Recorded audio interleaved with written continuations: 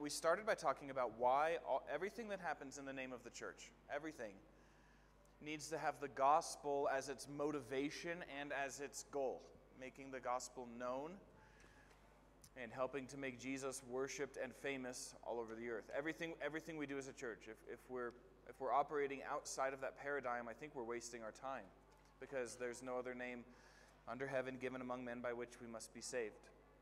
So we talked about the Sunday gathering, the importance of the church gathered, and what we need to do with our time there. I'm really excited to look at the liturgies you guys build. I'm excited for how they'll be different, honestly. Not just from each other, but from how I would build one. I really am. That'll be a lot of fun to look at. And just as a reminder with that, if there's a speaking part from up front, please manuscript that out. I'd love to see exactly what words you would have someone come up and say. We talked about, we just finished talking about evangelism, but first we talked about discipleship and our need for ongoing sanctification, and how the testimony of the New Testament is clear. We don't do that alone. We need help doing that. And so if we need help doing that, what can that look like in a church in a way that, again, makes the gospel the point? But we're not pursuing traditionalism. We're not just pursuing morality for the sake of morality.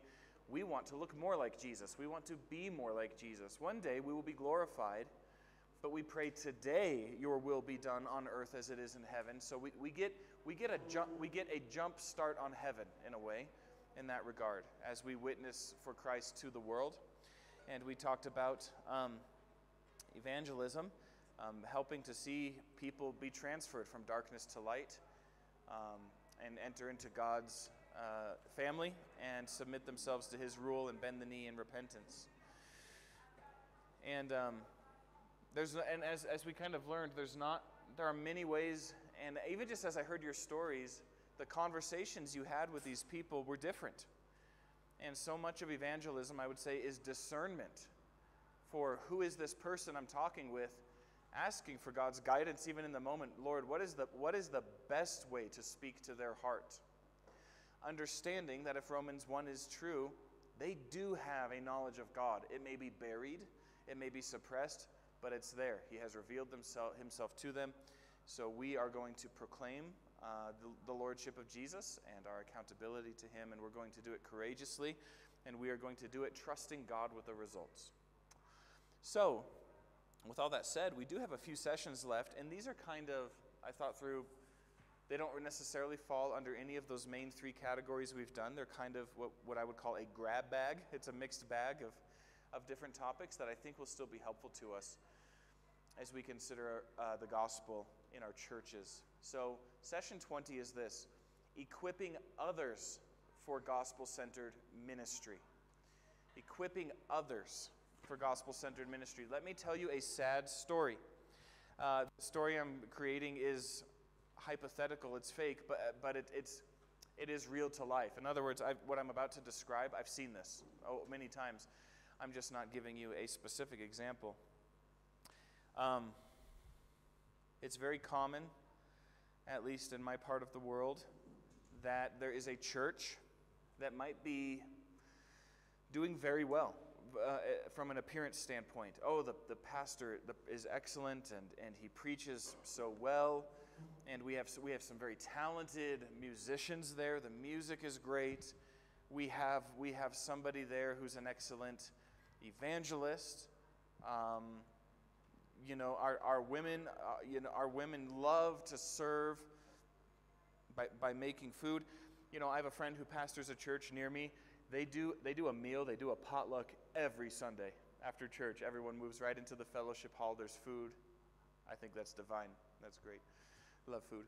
So anyway, but if you see a church that's doing very well because they have some really talented people, gifted people, good systems in place. Here, I've seen this happen. Maybe you have as well. The pastor, who is excellent, people come to hear him preach. The pastor retires one day, or he gets ill and has to stop, or he falls into sin and he's no longer qualified for ministry. Ooh. Well, what happens? What's the plan? I have seen churches go from being vibrant and impacting their community to becoming totally irrelevant in a matter of months. And the reason is nobody in that church was doing the good work of training up other people. And so you had some talented people, but they were the only ones. Oh, we have a great music team, but it's only those people. What happens when they leave? We have a really great elder who preaches, but he's the only one who preaches. What happens when he leaves? Or even the details. So-and-so used to make it his job to clean the space every Sunday, but he moved away to be closer to family, and now our church meeting space is trashed every Sunday. I've seen churches totally shut down because they didn't train anybody. They did not raise up new leaders. They did not invest in another generation or in another group of men or women, depending on the task. And when those people leave and they're gone, that church doesn't know what to do. They don't know what to do. And so they shut their doors, or they sell the building and the church dissolves, or whatever. It's a really sad thing. And so what I want us to hear is that every ministry in the church should have what I call a succession plan. Who will succeed me? Who is coming after me? Who can do what I do? And if the answer is nobody, well, what that tells me is that one thing that I need to do, I need to identify a man or men, and I need to train them, and I need to equip them, and I need to help them get to the point where they can do what I'm doing in ministry. Somebody please read 2 Timothy 2, verses 1 and 2.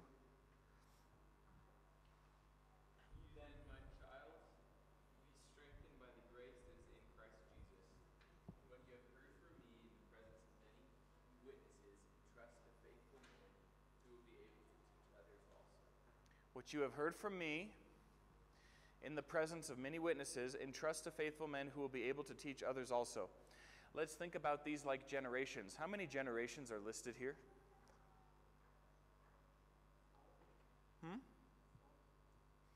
Yep.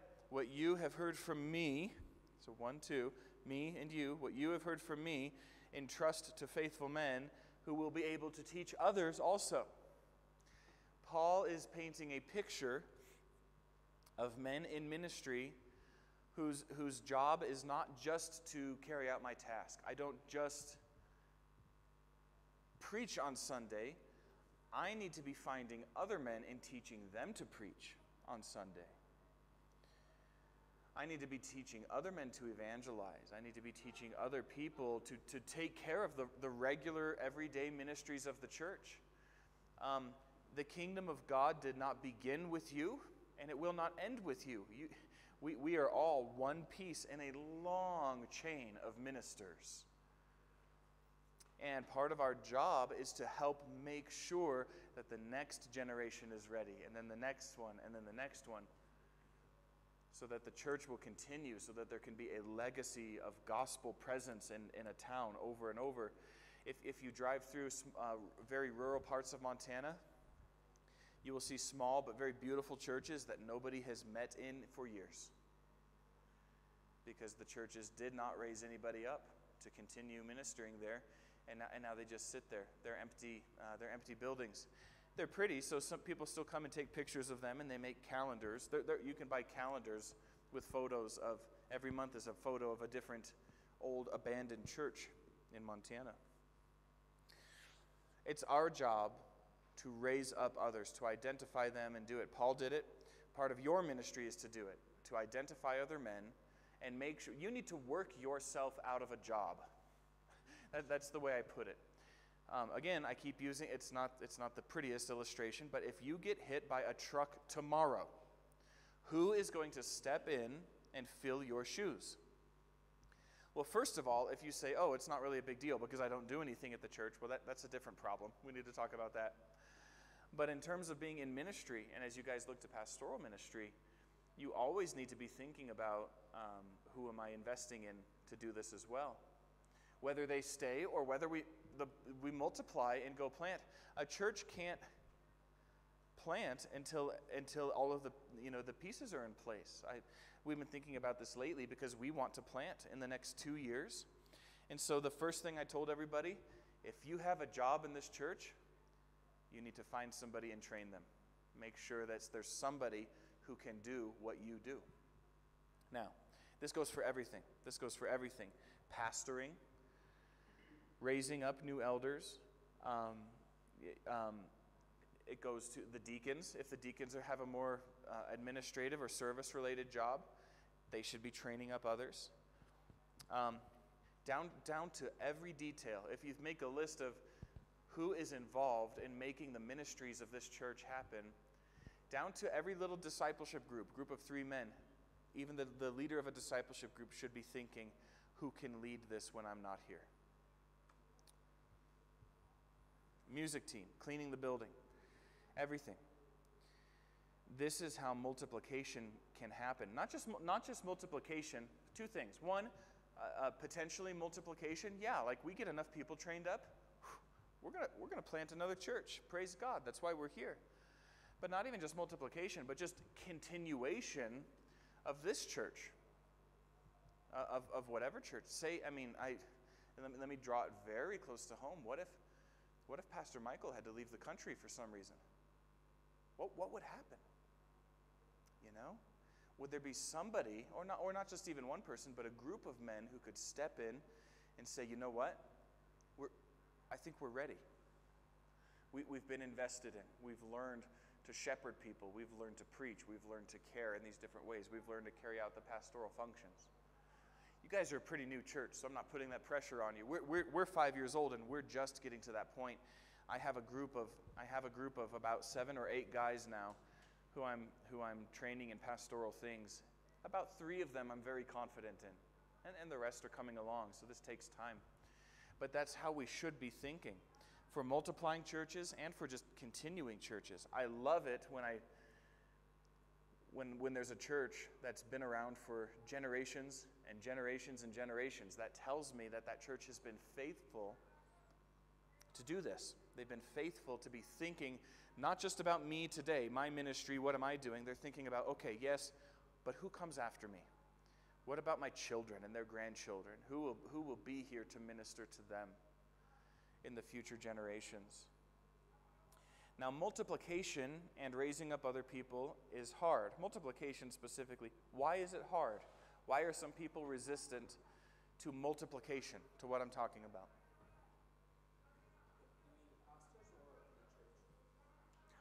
In any of it, yeah. The concept of raising up other people to do my job so that we can continue or multiply. What is some resistance you might meet to that? What do you think?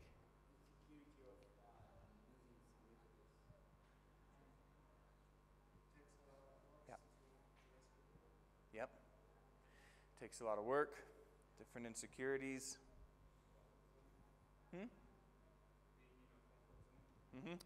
Yes, that one is huge. We like church just the way it is. We don't want to leave. We don't want to multiply. We don't want things to change. Oh yeah, I hear that. I hear that all the time. When we talk about planting a church from Emmaus Road Church, people get nervous. Not everyone. Most people are excited and on board. A lot of people get nervous. They get nervous and, you want to plant and multiply in a responsible way, but we need to do it. And so yeah, some people are in their comfort zone, absolutely. People become dependent, Oh, we have all the people already involved. They're doing all the work. They're doing all the work. I can come on Sunday and benefit from their hard work. Let's not change anything. Yeah, that's an attitude sometimes. Some of it is just ignorance. People have never been taught why it is good to multiply churches. Some people they've never thought. We think about the Christianity and we think about the Christian life. We tend to think just about my 80 years on the planet. No. Back up. Look at the big picture. Somebody started this, starting with the apostles. There have been faithful men who have trained others, who will teach others also, and it's been a continuation. Let's keep that going. We have to keep that going. When you men are all dead, which I hope is a very long time from now, I hope and pray that there are dozens of churches in this city and in this region because of what started right here in this room. Wouldn't that be amazing? Yeah, the fruit we often don't see. We don't see. I think somebody, I don't know who originally said it, but I heard Mark Dever say it at a conference. Most of the seeds we plant will stay under the ground until we are under the ground. Like there's so much fruit that'll come from your ministries that you will never see, and that's okay. That's okay. You need to live, preach the gospel, die, and be forgotten in many ways, but we can create a gospel legacy.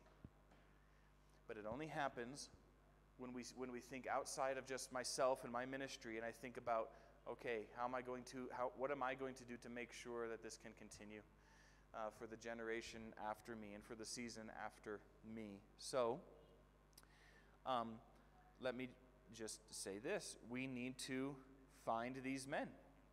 Paul said, what you've heard from me, entrust to faithful men. How do we find faithful men? Let me hear from you. How? How do we find them? I think one thing is just ask. It's a funny story where we see when Moses was taking a lot of work himself, and his wife's father-in-law. Jethro. Yeah, he asked him. And in a moment's notice, they just find the number of people who can step up into the leadership position. It makes you wonder, they've always been there. Yeah. You just never asked or never. That's an excellent point. Excellent point. Just ask. I think you're correct. We just need to ask sometimes. Yeah, absolutely.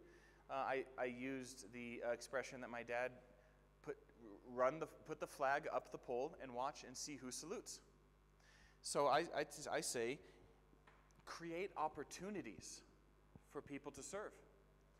If there's just one group of people and they do everything, they take care of everything on Sunday, they take care of all the community groups, everything, and the people of the church are never given an opportunity to serve, well then what do we expect? Of course we're not going to find anybody. You might occasionally have one or two people who come to you and say, hey, can I help with that? You might have those people. There are those people. But we need to just ask. And we need to educate our people, I think, from up front and other ways. Give people an opportunity. Tell the church, hey, church, we're constantly doing this. Hey, church, we have a lot of service opportunities in the body of Emmaus Road Church. And I just want to ask all of you to think about participating in that, you know. Would you please consider helping in this way or on this team or in doing these sorts of things? And you might be really surprised who comes forward and says, yeah, I would do that. Other people, some people, you might disagree with this. I think we call it headhunting. I just go ask people. If there's someone who I think would be good at something specifically, I'll just go straight to them, like after church. I'll just say, you know, I don't like try to put pressure on it, but I'll just tell you, like, I think you'd be really great in this ministry. Would you please think about doing it and like let me know in the next 2 weeks? When you just ask people something face to face, a lot of times, again, you're not trying to pressure them or manipulate them, but just for them to know, they just may have no confidence in their own abilities. And it's like, oh, one of the elders thinks I can do that. Maybe I can. Yeah, let's give it a try.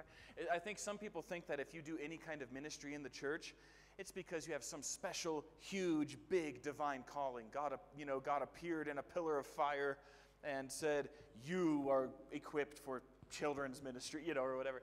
And it's like, no, man, church ministry is just normal people. And a lot of times they just need to be asked. So ask them. Yeah. You have to observe. Yes, you have to observe your people. So here's what that tells me. You think of any famous musician. You know, if a world famous musician came through your church doors and said, "Hey, I'm a Christian now. I would be a fool if I said, we got to get you on the music team. No. Nope, it'd be welcome. I'm glad you're here. Get to know our church. Can't wait to get to know you and observe you. We need to know our people because there's trust involved. There's confidence involved. You don't want to put just anybody in charge of anything. And it depends on what you're looking for. I mean, elders we probably guard the office of elder the closest. We're given the most qualifications for elders. Other things, not as much. Deacons, I guard deacon offices very closely as well. We have a church in Minnesota, the church I was telling you about. They have a very successful drug addiction recovery program at their church. Like 1/3 of their church is recovered drug addicts. It's really great. There's a guy who comes every Sunday. He is not a believer. He listens to the gospel. He has conversations about it. He's not bent the knee to Jesus yet. He runs their entire coffee bar at the church. He's one of the most faithful men in the church.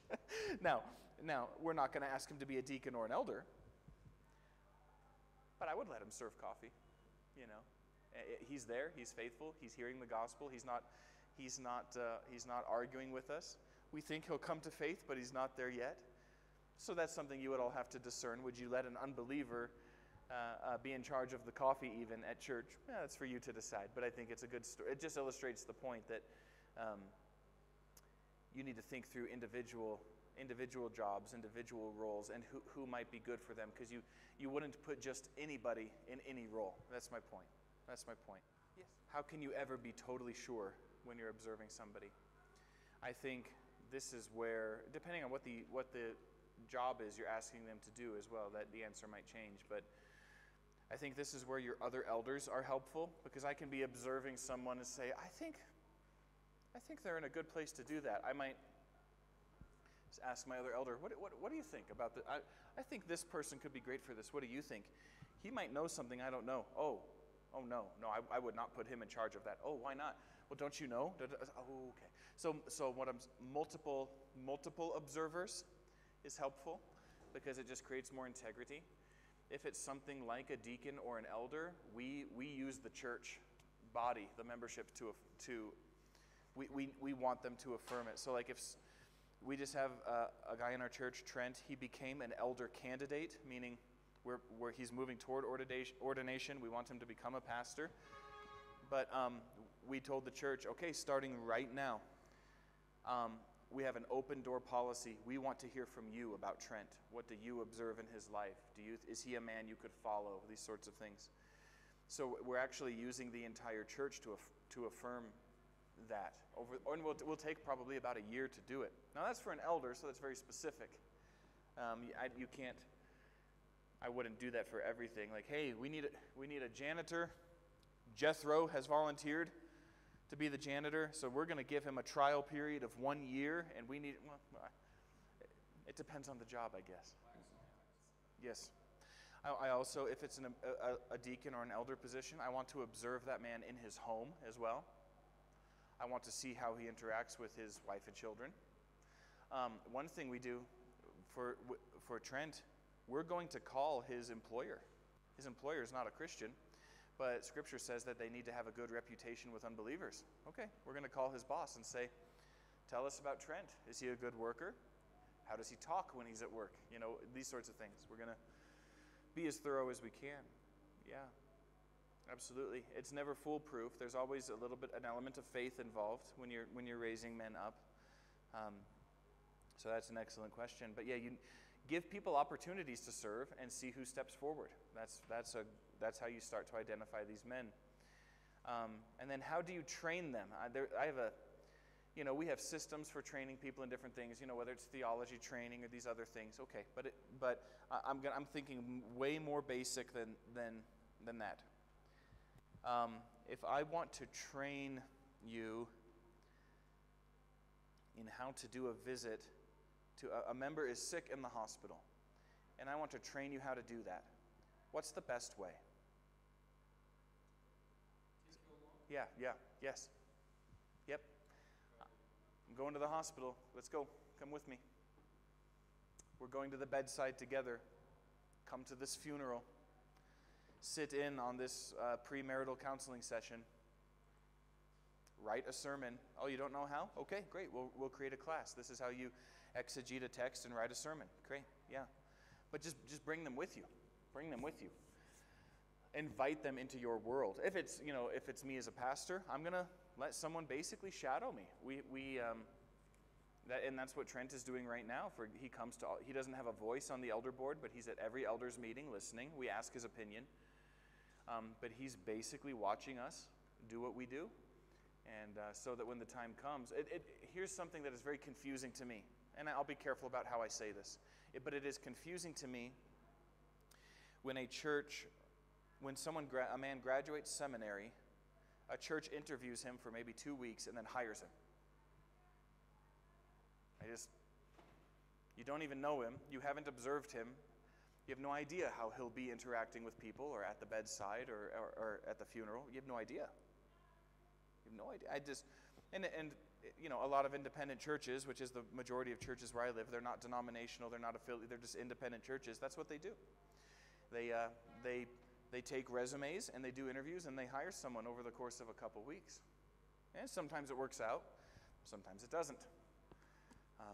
But there's great integrity and there's much more safety in raising people up from within your own ranks, rather than, hey, we need a new pastor, we're taking job applications. Sometimes you might need to do that, but I think the much more natural way is to be like Paul says, find men who you can teach these things to. But yes, you bring them along. I'm going to take you with me. I'm going to show you how to do it. And then you're going to do it with me watching. Okay, and then you got it. You got it. Yeah. And so were you going to say something, James? I was going to ask just how elders are usually chosen in Protestant churches here. Is it like the resume style, the congregation? It's very congregational governed. We do. That's what we do. We do not put it to a vote. I know. But yes. But I think here, they make them vote. Uh-huh. Well, some church. All the way one to one. Same. Some churches in the States would be congregationally governed, and they would put it to a vote. I wouldn't say it's congregational all the way. Right. In the sense that congregational, I think, is where the congregation have the... Ultimate, in true congregationalism, the voting membership of the church is the highest authority in the local church. Okay. Everything you're describing happens in the U.S. as well. The churches have different systems for how they would identify and raise up leaders. But what do you think is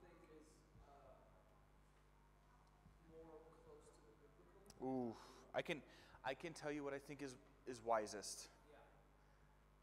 Yeah. And I agree with the way Sovereign Grace does it. That's part of why we join them. Elder-governed churches. So we are identifying and raising up elders and ordaining elders. Now, with that said, if I keep using the example of Trent, the man in our church, we put him forward as an elder candidate. If after a year, even 20% of the church was saying, I don't know about Trent yet. I'm not sure he's a man we could follow. If even 20% of the church was saying that, as elders, I think we would be very foolish to say, well, we're the elders, so we're just going to do it anyway.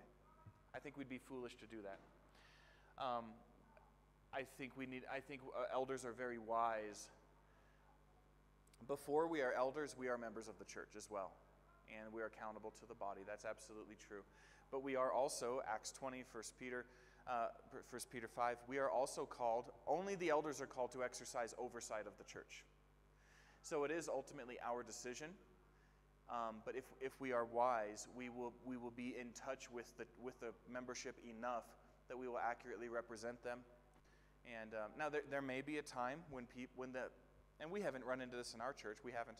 There may be a time when the elders just need to make a hard decision, even if a significant part of the church disagrees with them, if the elders truly believe it's best. Yeah. Again, we haven't run into that, but that's where I'm at. I think that's the wisest way. I don't think congregationally governed churches are in sin. I wouldn't want to do that, but I know that there are some excellent churches that do things differently, and that's what I imagine it's hard to get things done.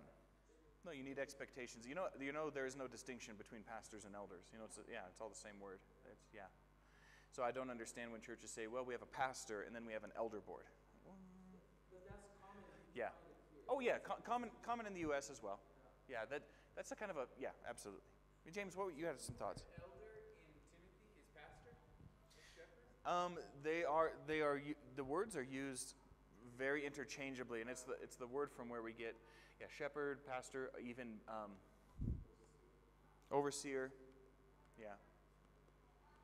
Yeah, the Bible doesn't give us separate categories for a pastor and an elder. Elder and deacon, but sure. What we would do is, we're not going to put it to a vote, but what we would do is we continue to remind the church, hey, by the way, Trent is still an elder candidate.